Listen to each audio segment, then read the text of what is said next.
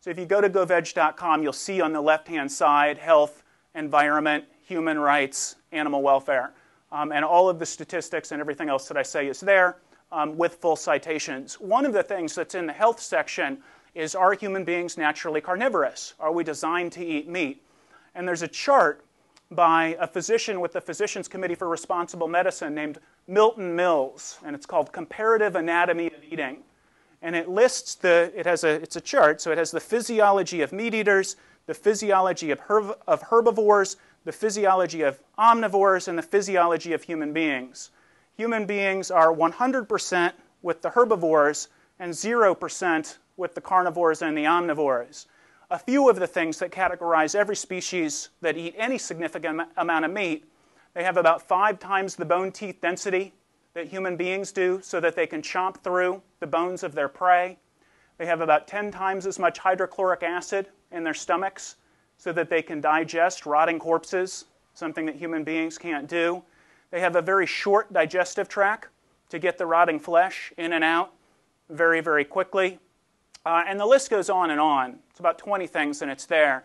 Intuitively speaking, we all know this if we think about it a little bit.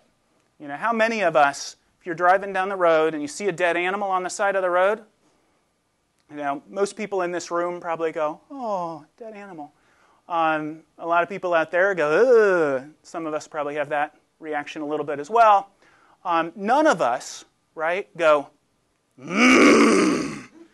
know, none of us have the, ooh, I'm hungry response to roadkill because we're not natural carnivores. And our bodies see the roadkill and they don't think food, which is what an animal who was designed to eat raw flesh would think.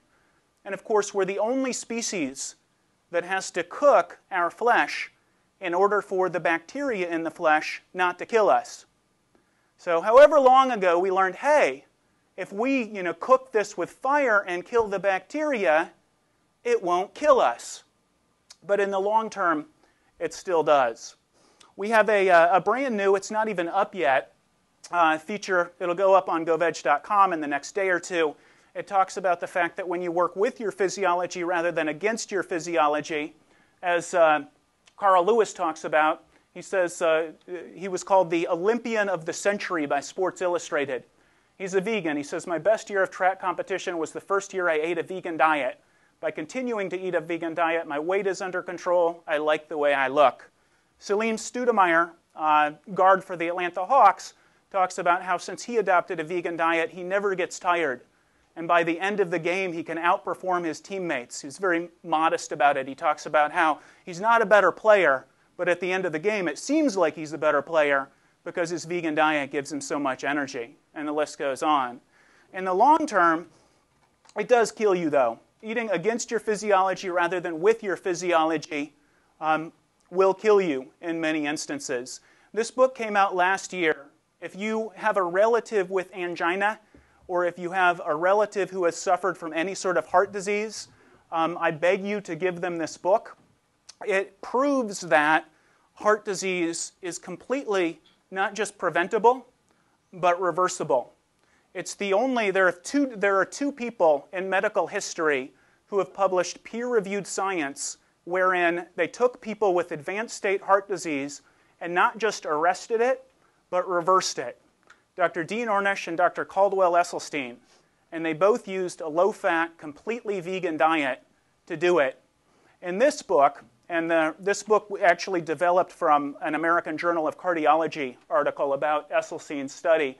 In this book, he tells story after story after story of people whose cardiologists told them, go home and die, basically. Some of them said literally that, or you need quintuple bypass surgery.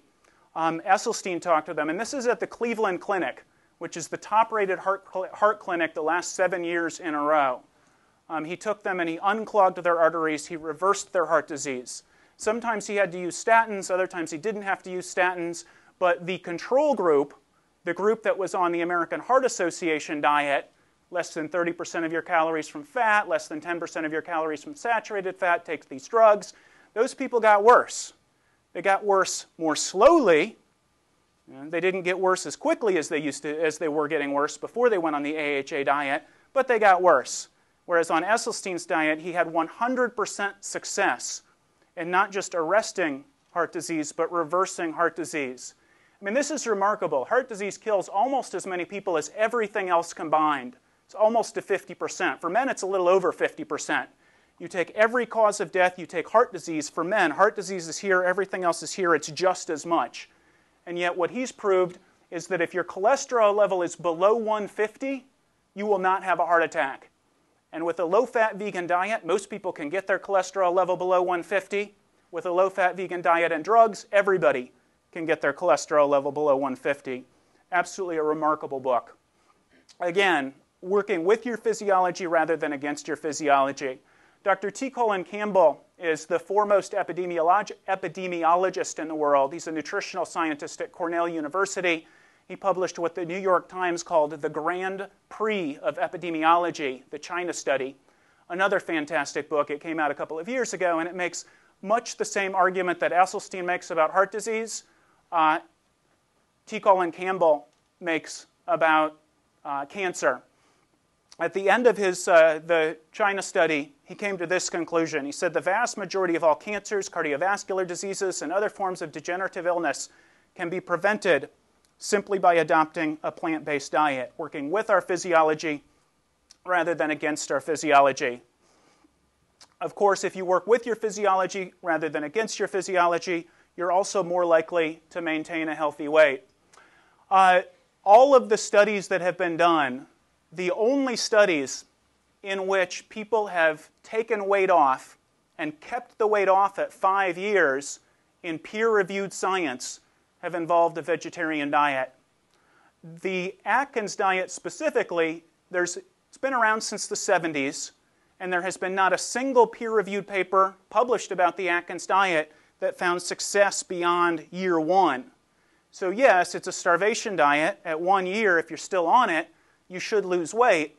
But some of the more famous Atkins dieters, Bill Clinton, ended up with quintuple bypass surgery in the hospital, and Al Gore ended up the butt of the late-night talk show jokes about 3 years after he went on the Atkins diet and very publicly lost a lot of weight. He gained it all back and then some.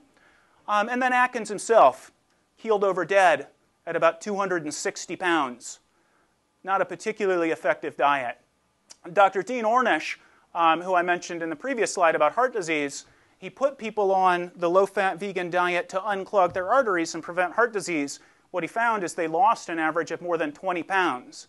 So then he also published Dr. Dean Ornish's Eat More, Weigh Less, it's called. And the introduction to Eat More, Weigh Less does as good a job as anything I've seen at looking at the way that the diet industry preys on people and how what you need is not a diet, but a change in lifestyle. The science indicates that meat eaters have 3 times the obesity rate of vegetarians. They have 9 times the obesity rate of vegans.